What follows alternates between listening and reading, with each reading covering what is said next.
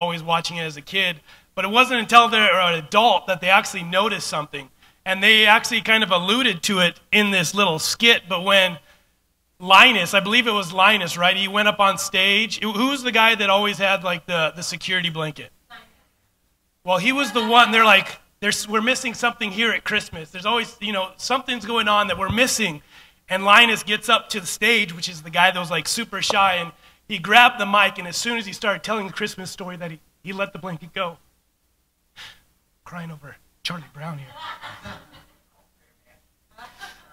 But it's just something that kind of like stuck with me, and I guess that would be the revelation that I've received, that when we accept Jesus Christ as our Lord and Savior, that we don't have to hold on to the things that we hold on so dear that we think are what keep us safe. It could be our retirement, it could be family, it could be different relationships. But if we don't have a relationship with Jesus Christ, we don't have any security at all. Amen? We're going to do some reading this morning. I felt it that we necessarily, usually we we read a little bit and then we talk on a certain topic, Christmas topic. But I wanted to do some reading this morning, if you don't mind. This morning, just to read. It's not going to be both accounts. It's going to be mostly of Luke's account of the Christmas story. So we're going to be reading. So let's turn in our Bibles to the book of Luke. We're going to be start reading in chapter 1 from 26 to 38, and then skipping over to chapter 2 and reading some scripture there.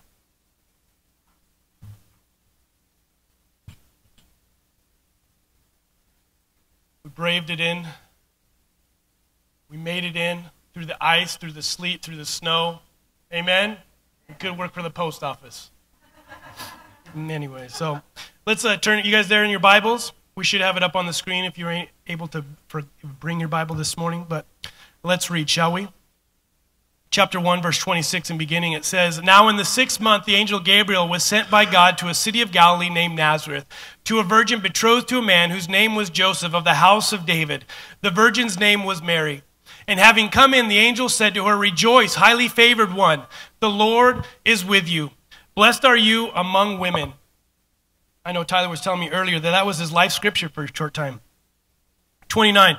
"But when she saw him, she was troubled at his saying and considered what manner of greeting this was. Then the angel said to her, 'Do not be afraid, Mary, for you have found favor with God. And behold, you will conceive in your womb and bring forth a son, and shall call his name Jesus. He will be great and will be called the Son of the Highest, and the Lord God will give him the throne of his father David.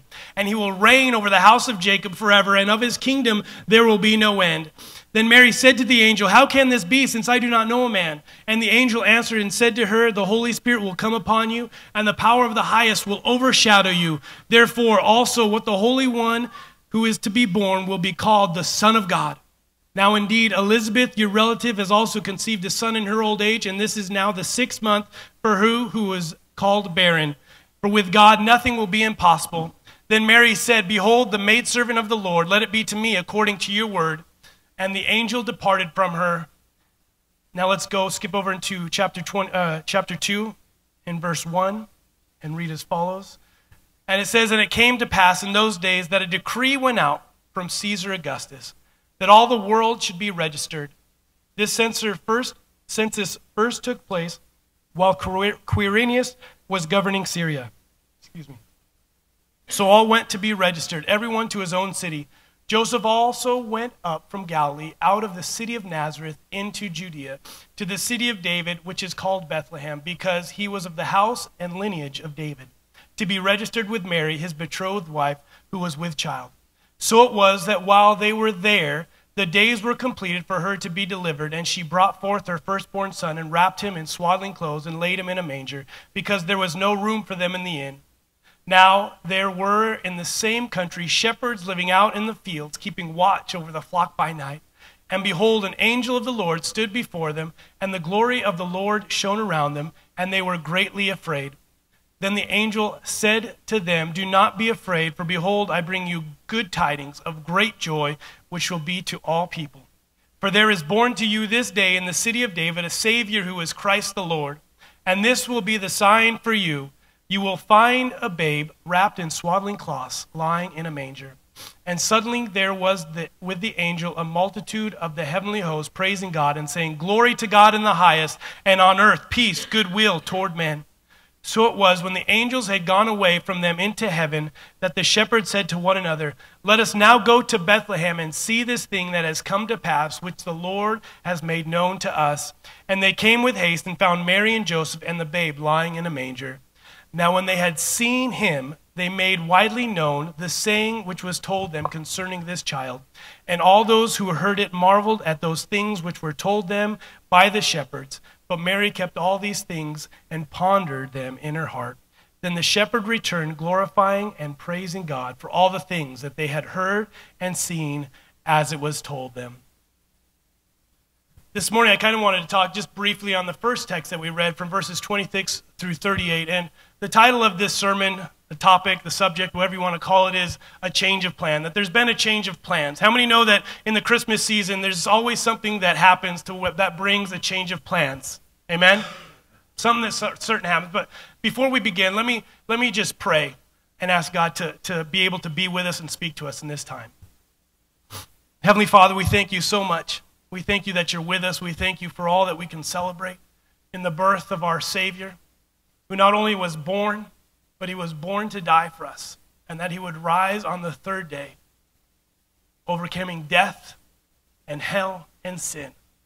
And we thank you as we celebrate today. We ask that you would continue to speak to us, what you would have spoken into our hearts and in our minds, and would continue to bring change, Lord, that you would challenge us and bring that new life that you want so dearly and deeply inside of us being established. Lord, we thank you for what you've done, and we thank you for what you're going to do, Lord. In Jesus' mighty name. Everyone said?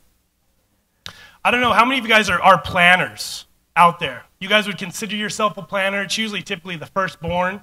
But how many, you could raise your hand, how many of you guys would be more on the planner side? Like, I like to plan things. I like to have my life goals. I like to have my things, in order. Right? It's okay. We're cool, Planners are good.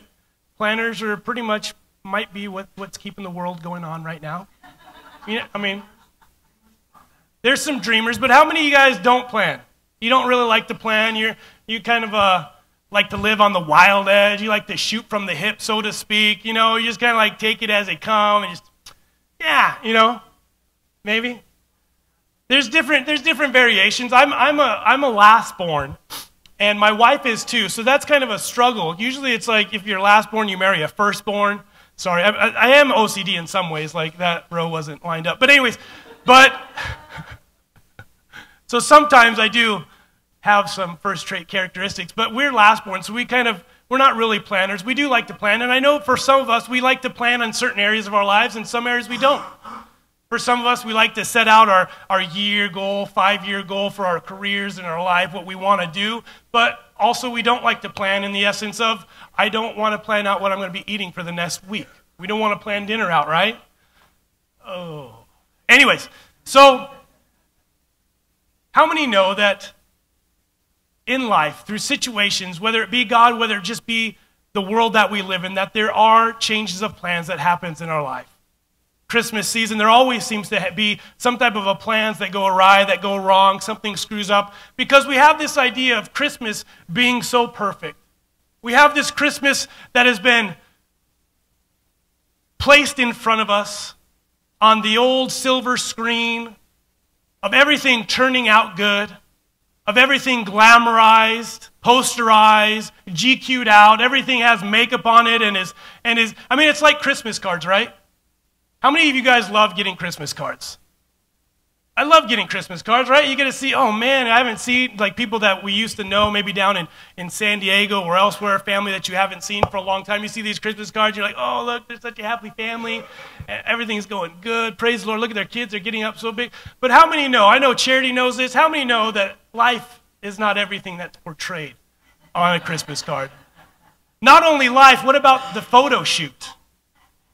How many know that it is hard to get those kids to smile at the perfect time, and then praise the Lord for technology. Now you can actually take a head where they were smiling and put it on a picture so that everyone's like looks like they're actually there. So you're actually superimposing, right? And that's what can be done nowadays. And so we continuously put this image of a perfect Christmas before us and think everything has to go right. And if it doesn't, my life's a failure. We have these wrong perceptions. But how many know that the very first Christmas didn't go as planned? It wasn't perfect. That it got messy. That things happened. And if you read through the both stories, the one here in Luke and even in Matthew, that you also see that there's hardship that takes place. There was a guy named King Herod, and he was over the Jews. He wasn't Jewish. He was from Esau's race, so he's an Edomite. You want to go through all that kind of stuff. But he was king over the Jews. He heard from these wise men that were traveling and saying, oh, where's this new baby boy that's born to be the king? And he hears about it and he gets upset and he gets angry. And what does he do? He finds out about this and finds out from his theologians in his court where this baby is to be born. And these religious leaders, these religious people tell King Herod, knowing that he's an evil king, that he kills almost his whole family, where the baby's to be born. In Micah 5, I believe it is, it tells us that he's to be born in Bethlehem. So these people, knowing who this king is like, what he's like, he actually has everyone in that region of Bethlehem under the age of 2, his firstborn son, killed. That happened in the time of Christmas, right? There's some stuff that goes on that we need to know, that we can't over-glamorize it and become so frustrated. The scripture we were talking about when Gabriel came to Mary, the mother of Jesus. She had her life all planned out, I'm sure. She was betrothed to Joseph. She was kind of engaged, but it's one step past that. They went through the engagement, then it was the betrothal, and then it was supposedly from around approximately 1 year from that point that they would actually get married. And so to break off a betrothal, you would actually have to get a certificate of divorce. So it's pretty much like you're married to a person. So we find out that this news is brought to Mary in a time that can be a great stress for a woman. How many here have been married? How many here you've noticed something that instinctively happens? All of a sudden, something starts to happen with this woman that you've come to know and you've come to love. And maybe she wasn't even a planner. And all of a sudden you get engaged and all of a sudden she becomes a planner. Right? All of a sudden this woman you knew was to be a planner and you're like, that's kind of attractive. Yeah, she's got her life goals planned out. She's ready to go. All of a sudden she's a planner and all of a sudden she gets engaged. She becomes Bridezilla. She becomes an overplanner, right? All of a sudden something happens. And it doesn't say that she's planning, but how many know that there is some supernatural hyperdrive instinctive thing that comes on in a woman's life when all of a sudden she becomes engaged? And it doesn't even have to be the woman that's engaged, right? All of a sudden it's like she won the super lotto, the big Powerball 1 billion lotto. And all of a sudden all the family members start to get involved, like they want a piece of it. So all of a sudden, you don't have just the woman, you have the mom, you have the aunties, you have the sisters, you have every other person that wants to get involved in this. And it's just something that happens with women. Am I lying to you, man? Am I lying? Come on. No. So I know that this couldn't have just been something that only happens now. But it happened to Mary. You know that Mary had to be planning her life out, that she was excited, that she was going to be married to this man. She was given in marriage. It was probably an arranged marriage, but you know that she was excited, right? She was probably getting ready, planning out her wedding. She was probably practicing to write her name out with her new name, Mary Carpenter. Joseph the Carpenter, I don't know. Sorry. Joseph, son of Jacob. Anyways. She was probably already planning on how she was going to change her new husband, right? Anyways. That might have been too far. Anyways. But she had a change of plan. Gabriel comes to her and says, Mary, there's been a change of plans. What happens? He tells her that she's going to give birth to God, in essence. And she's kind of struck. She's kind of in awe. She's like, what's going on? How can this be? How is Joseph going to take this? How am I supposed to tell Joseph that I'm pregnant and it's not your baby? Because he'd have to know, because we can talk about that later in a Sunday school class, or I'll let your parents talk to that if you don't know that yet. But all of a sudden there becomes a change of plans. For many of us, that can send chills down our spines, right? There's been a change of plans. How many like to travel during Christmas? We travel. I like it sometimes, but sometimes I don't. I'm going to be flying out this next week to go visit Emily's folks, and it's going to be good, and it's going to be fun. We're going to have a good time. But what happens when you're in an airport? If you fly and you're in an airport, all of a sudden you hear the overcom, excuse me, people, there's been a change of plans. How many all of a sudden it's just like, forget Christmas. I'm not going here. Change my flight. I'm going to Hawaii. I don't want, a change of plans going on in my life. But that's what happens in essence, and it doesn't even have to happen in the Christmas season. That we all sometimes have change of plans that happen in our life, whether it be our choice, whether it be God's plans, or whether it be plans that other people, maybe the people that aren't planners, spring on us, right? It's the second group of people. I'm starting to get down to the nitty-gritty now. That we can go through these change of plans that happen. Some can be good, some that can be bad, and even some can be devastating. This news was definitely good, but it presented itself as it looked devastating. We got to think back now that many of us know this story. Many of us have heard sermons our whole life on the Christmas story. Women at this time in this era were placed a little higher than a floor mat. All of a sudden, what would happen? All of a sudden, she becomes pregnant by God out of wedlock. What could happen? That's devastating news to someone. But it turned out to be glorious. It turned out to be good news. But in the here and now, it looked like it was devastating. It could have cost so much. It could have cost her marriage. And for many people, we're thankful that Joseph was a just and righteous man, it says in Matthew, because he was going to actually put her away quietly in Matthew's account, which means he was going to divorce her after everything kind of settled down. So we know that there caused a stir in the community they were living in Nazareth. The law in Deuteronomy, we can read about that when a woman becomes pregnant out of wedlock, that she could have been stoned, that she could have died. But praise the Lord, this was one of God's plans. This was God's purpose, and he protected her. But in the here and now, it looked devastating. Many of us have had problems and had our plans changed because of devastations in life. We've had things come into our lives that caused all hell to break loose. And we think, God, how can this happen?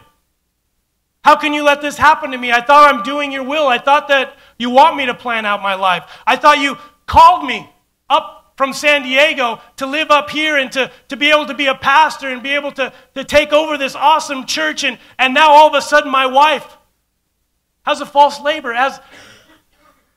We have a baby that dies. What happens when you go through hardship?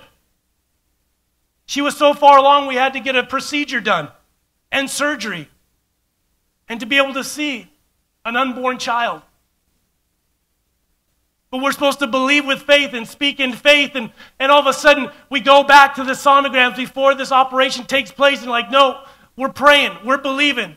3 days in a row we went and made appointments and prayed in faith to start to see that heartbeat. Because we could see the form, but no, it wasn't. What do you do when devastation happens? When divorce comes? What happens when I thought my parents are going to be married forever? Now I have to split Christmas and split holidays.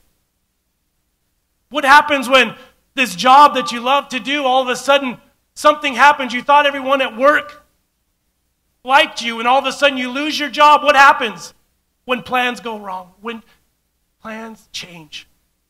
What happens when this person that they seem to love you, they seem to want to be with you all the time, all of a sudden just walks out and you never see or hear from them again? What happens? Mary was in this boat. things could have happened to her life because of God's changed plans for her life. Mary, there's been a change of plans. I know that you're planning a wedding. I know that you haven't even finished your wedding registry, but now you got to plan a baby registry. There's been a change of plans. We don't like hearing that, do we?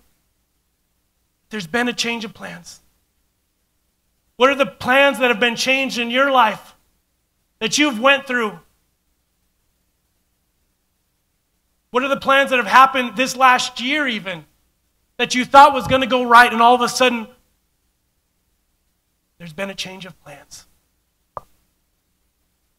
In Jeremiah 29:11, it says, "For I know the plans I have for you, declares the Lord, plans to prosper you and not to harm you, plans to give you hope and a future." Many of us know this scripture and love it, and we get kind of all stirred up when we speak it and hear it prayed forth. He has plans for me. He's going to prosper me. He's giving me a future. He's giving me a hope. Come on. I know it stirs you up when you guys want that. You hear that. It's like, yes, I'm an overcomer. I'm faith-filled. I'm going to do this. God is with me. Who can be against me? I'm the head and not the tail, above and not beneath. But there's something that has struck me as I've been able to study the Word more. That sometimes we take this scripture out of context. Because if you find out, I don't have it up there, but in verse 10 of 29, it's actually they're in Babylon. They're in captivity because they weren't obedient to what God had for them. They weren't obedient to God's laws and God's commandments. And so they found themselves in a situation, in bondage, in captivity, and God speaks, "I know the plans I have for you." In the here and now, you might not know the plans He has for you, but God knows. Amen? That He knows the plans He has for you. That if you've called upon His name, and He's your Savior, He's your Lord, that He has a plan for you. You might not see it now. You might be 10 steps away, 5 steps away, or even a decade away from what those plans actually are. But God has a plan for your life. And the thing that has struck me in recent time is going through this scripture, because we love to read it at baccalaureate services to kids that are graduating, knowing that they have the whole future ahead of them. But there's something in there that has struck me to the nerve and to the core that also needs to be preached. And that is, if you read it over again, it says, "For I know the plans I have for you, declares the Lord, plans to prosper you." And then what next? Not to harm you. Plans to prosper you and not to harm you. Another translation says, "not for calamity." And another, "not of evil." That means that we can take God's plans the wrong way. That in His promise, in His very promise of a future and a hope, He has to help decipher. You might be in harm's way. You might be in a devastating place. There might be calamity all around you. All you can see is evil. But my plans will prosper. That we can misunderstand God's plans for our lives. I'm sure there was a great misunderstanding with God's plans for Mary and Joseph's life. They may have been disowned. They may have been cast out of society for a time. But in the end, they followed through with faith, knowing that that was God's word, even though it spoke. I wish Gabriel came and spoke to me. But I know I'm not going to give birth to he's precious, he's perfect. But he's not the next Messiah. Yeah, I don't give birth. Yeah. Praise the Lord. Can I get an amen from the man? Oh, praise the Lord. Women are tough. Women are beautiful. You need to blow the bank on your wife or your girl this Christmas. Amen? Come on, ladies. I'm trying to help you out. But that God has these plans for our lives. And they followed through with faith. They could have lived in fear, and I'm sure they were in fear when they had to go to Bethlehem, when they couldn't find room in the inn, wherever it could be. When all of a sudden someone came to them, even though all this awesome stuff was happening, shepherds were coming in and saying, "These angels talked to us and saying about your son, that he's the Savior of the world." Like, oh, that's awesome. Praise the Lord. Next comes to this scene, the Magi, the wise men, and they're saying, "We followed a star, and here's some gifts." And one thing that we always think is, oh, it's just a box of gold. It's a box. It was like a huge retinue. If there's only 3 people that came to Herod, do you think that would have caused a disruption in a kingdom? You know that there was a mass quantity of people. That there was a mass of people. They only say that because those are the three gifts given. But we have to understand that this had to be a great retinue, a great mass of people that came from the east to see this king. But stuff happened. There was no room for them. They went through hardship. They get a messenger angel come in the middle of the night and say, get up right now and leave, go to Egypt. That God has plans and purposes for our lives. But things can happen along the way. That we have something inside of us that God wants to bring forth and for us to birth. And I know that we might feel wearied, and I know we might feel stressed out and depressed at times, but as we walk in faith, not to stay in the situation we're at, not to stay in that fear, but press forward and walk in faith, just like Mary and Joseph, that something miraculous is going to happen in our lives. Amen? One thing that also came about, it's kind of like a hybrid message. I wasn't going to use this, but the Lord just put it on my heart because it's another funny story. But one thing we also need to see is, and it wasn't in our text, it was in Matthew's account, but we need to make room for him. When God has a change of plans for us, that we need to make room. Amen? That we can't just try and focus on our little thing and focus on our ideas, because Proverbs 19:21 says, many are the plans in a man's heart, but is the Lord's purpose that prevails. Amen? We can make all the plans for our lives, but it is his purpose for us that is going to prevail. As long as we continue to follow after him, all the plans might be washed away, and his purpose will be prevailed in our lives. Amen? That's the reason maybe why some people don't like the plans. You're like, I know his purpose is going to prevail anyway. Praise the Lord. Can I get an amen? Anyway, so to make room, that we need to make room. There were certain people in this story, in both accounts, that had to make room for God's promise and for his purpose to be established and to take place, for the Savior of the world to come and be birthed inside of a flesh body, which he was also God. He's the God-man, so he's 100% God, 100% man. That Mary had to make room, literally, for Jesus, for a Savior to come. Joseph had to make room, even though it didn't feel comfortable, he had to make room. And it says as soon as he found out in Matthew's account that an angel had to confirm it to him. Why couldn't the angel came to both of them at the same time, right? That would have caused a lot of stress and worry not to be there, okay? But all of a sudden he has to worry and stress, and I'm sure he wasn't really even sleeping in the night, but an angel comes to him and says, you know, that is the Christ. That is the one that has been prophesied about. That is the Messiah. And it says that at that point he went and took her as wife. That he went and got married, that he went to the judicial system, or he went to the courthouse, wherever they performed it, the synagogue, and says, we're getting married today. Because he was righteous. He didn't want his wife and the promise of God and the purpose of God to be embarrassed. That he stood up as a man of God and covered his wife and covered the blessing, that he had to make room, amen? That we see the shepherds, they made room. They went and saw this wonderful sight. After we see this wonderful sight, what are we going to do? We got to go see this birth, this newborn king. And it says that they went and told everyone. They made room for Jesus. We see the wise men. They made room. They traveled a far distance to come and see this wonderful thing. That they weren't even Christians. They didn't even believe in the God that the Israelites believed in the one true God. That they were in astrology and all that kind of stuff. But something that God can speak to people in certain signs and wonders and bring about salvation, that they came and worshiped. They bowed down their knees and worshiped him. Other people that didn't make room was the innkeeper. Herod didn't make room. But God's purposes will prevail. No matter what his plans were, God's purposes prevailed. You need to know this morning that God's purpose will prevail for your life. Someone say, God's purpose will prevail in my life. Emily and I were traveling in India. I need to go on mission trip more often. I have so many illustrations to bring from that trip. It's like I need to do this once a year. We were traveling to India. We went for a short time. If you didn't know, we went last year, and it was about 3.5 weeks. And we flew into northern India, and that was more of a tourist attraction for the most part. That's where like all the cool stuff is for the most part. And then we flew down into southern India, and that's where the ministry was going to take place. And that's when I really became thankful for TSA.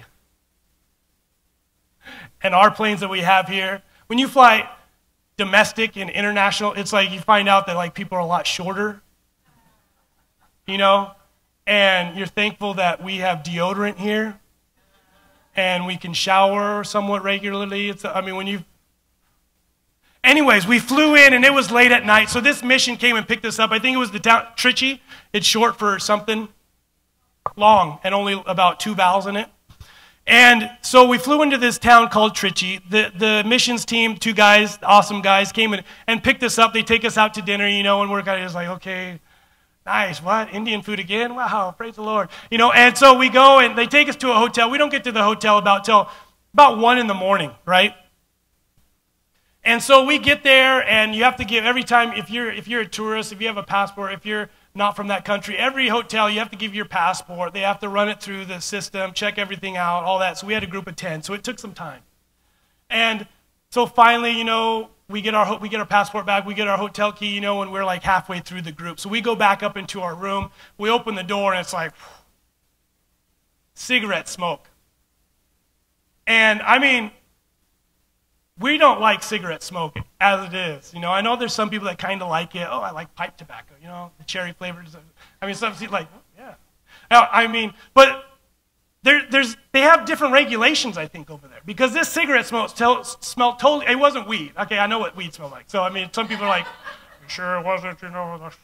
No, it wasn't, you know. It was a cigarette, it was a tobacco smell, but it was like a funky smell, right? So we walk in, and Emily, I mean, she's like very sensitive to that, and I'm just like, oh, I'm so tired, whatever, I don't care.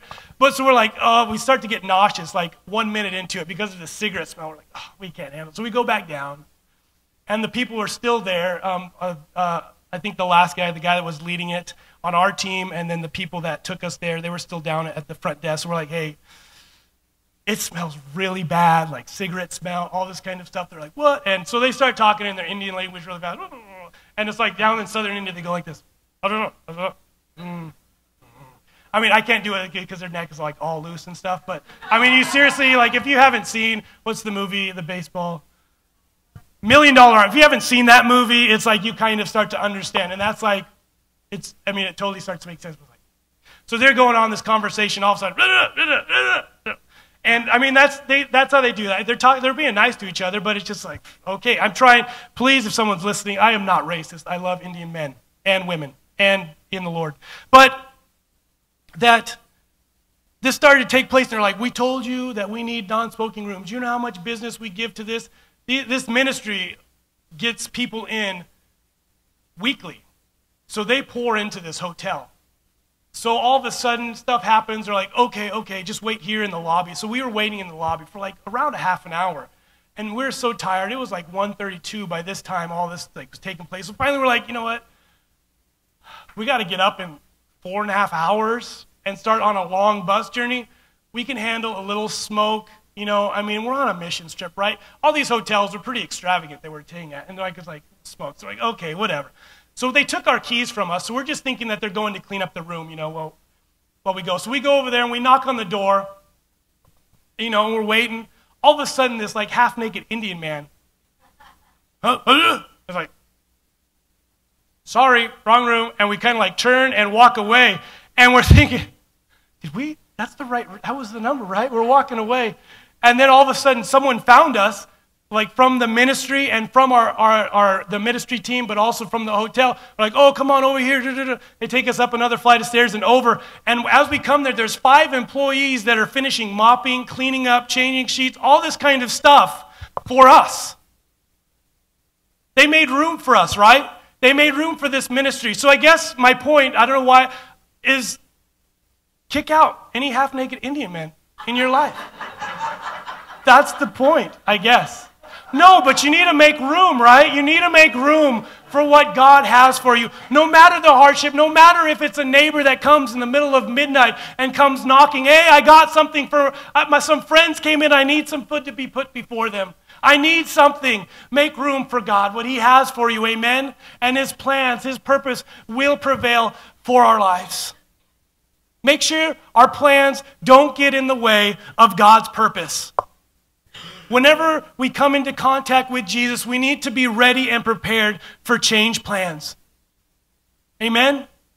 The life he's going to lead us on is going to be a journey. It's going to be exciting. It's going to be satisfying. It's going to be fulfilling. But there are going to be some change plans along the way. We need to know that. We saw it in the disciples' lives. They were fishermen. They thought they were always going to be fishermen. All of a sudden, Jesus came to them and said, come follow me. And all of a sudden, boom, their plans changed for their entire life.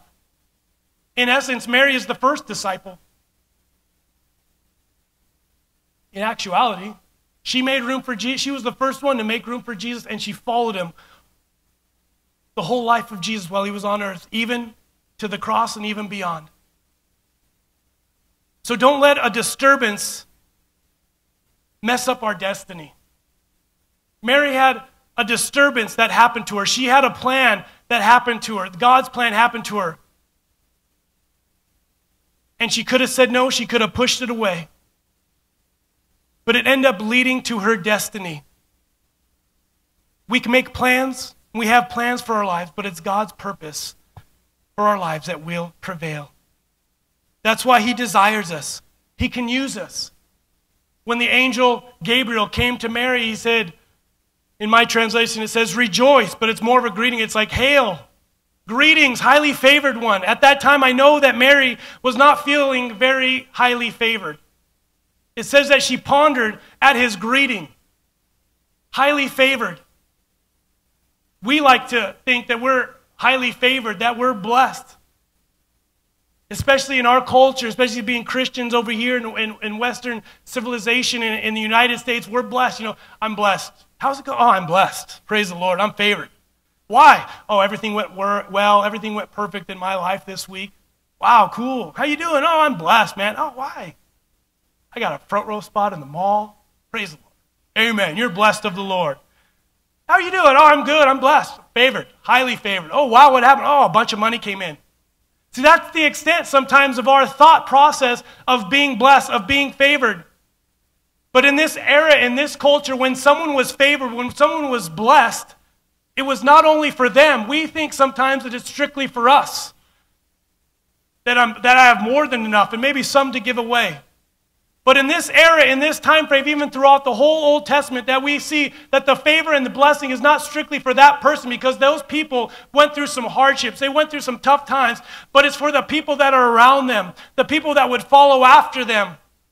That we can see of all that throughout the Old Testament. You could see about Abraham. He was blessed because he was going to be a father of many nations. But he went through some hardships, didn't he? We see Joseph. He was highly favored, but what happened? He was sold by his brother. He had to spend the night or spend time in prison. But what happened? He was favored because he was making room for a nation to be able to come in to another land during a time of great famine. We see Moses, he was blessed, he was favored of the Lord, but he went through hardships in his life. He went through lonely and depression periods. But what happened? He was able to be the deliverer of God's people who were in slavery and in oppression. This word, highly favored, as I was studying it, it kind of struck me. There's a couple things that happen when you study Scripture and you start to see different words. This word, highly favored, is actually one word in the Greek. It's called karituo. It's only mentioned twice in the New Testament. It's highly favored. It's right here. That's why Catholics pray to Mary, because it says, Hail Mary, full of grace. Da-da-da-da-da. That's as much as I know of it. I've been to one Mass, I think, so. Anyways, but we need to know there's only 2 times that it's mentioned here. That's a red flag for us when we study the Bible. Either if it's mentioned a lot, if it's mentioned like 50 times in one book, or it's mentioned only twice, that we need to know that there is something that is there that God wants to speak to us. And so many times we can place her on a pedestal, which, she should be, not glorified. We don't pray to her, but she was someone that laid down her life for Jesus, Someone that's held in high esteem, just like the apostles, just like Moses, just like all these mighty men and women of God that we read through the Bible. But there's one other time that this word is used, and it's in Ephesians 1:6. It says, to the praise of the glory of his grace, by which he made us accepted in the beloved. The word accepted there is the same word, highly favored. He made us accepted in the beloved. Paul is not talking to the church of Ephesus about Mary. He's talking about Christians, about believers who are inside the church.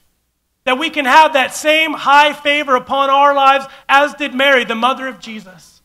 We're not going to birth the next Christ, the next Messiah, but that God has some high favor that he wants, that karituo, to be placed upon you. What is karituo? How different is it than just regular grace? It's grace, but it goes beyond that. It's an overflowing grace. It's an abundant grace. It can be termed as a super grace, or to make graceful. It can be encompassed with favor. My favorite is to pursue with grace.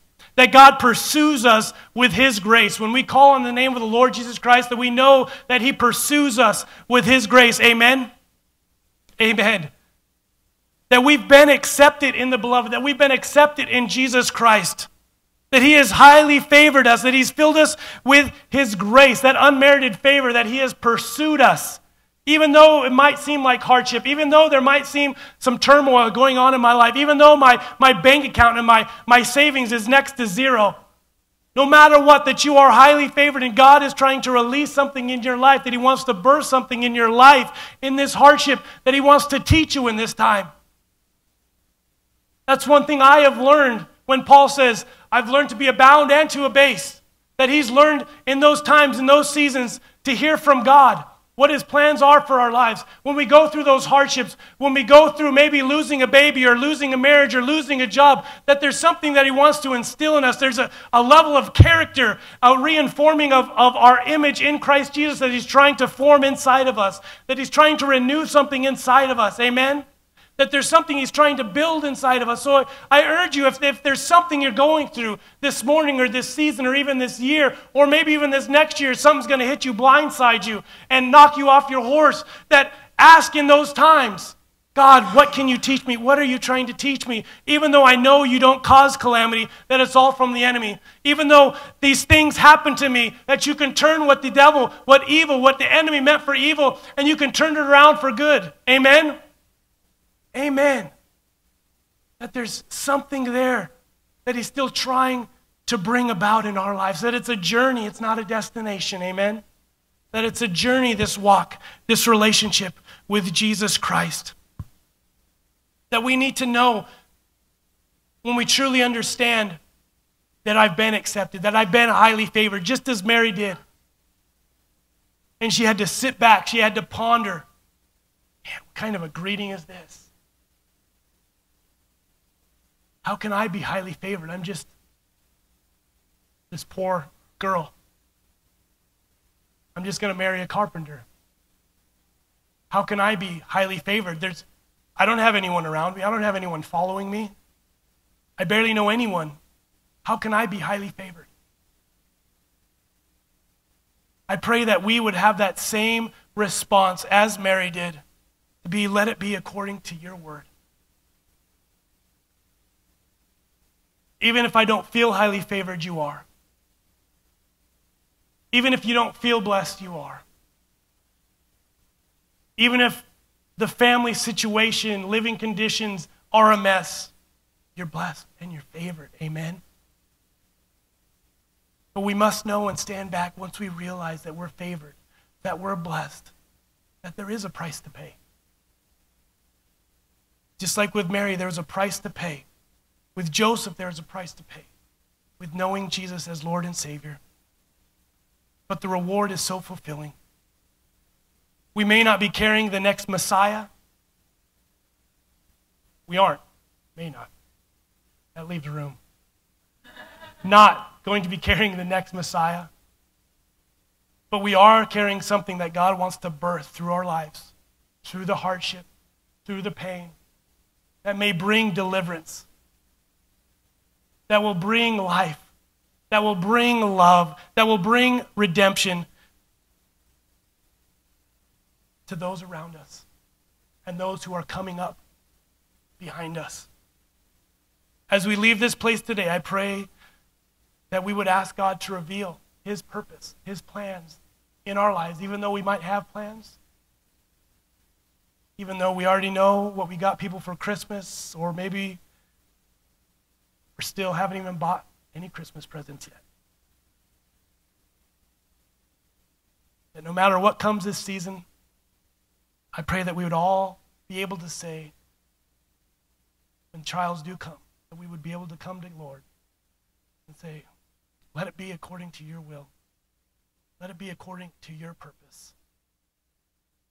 Let it be according to what you have for me. Amen? Amen. Can I have the worship team come up? We're going to sing a song.